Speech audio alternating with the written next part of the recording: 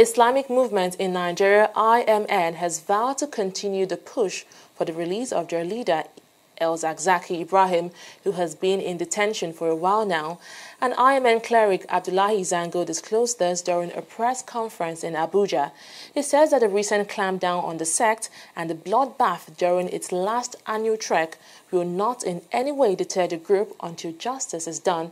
Zango says the death toll now stood at 47, while about 1,000 Shi'ites members were yet to be accounted for following the clashes with security forces. He adds that the sect has spent over 8 million naira treating the injured and needs another 25 million naira to manage other casualties.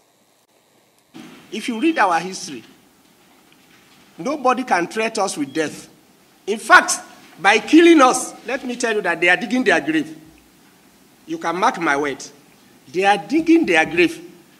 And secondly, they are showing the whole world their weakness. Why should you always be showing your heroism when facing defenseless people, women, children, unarmed people?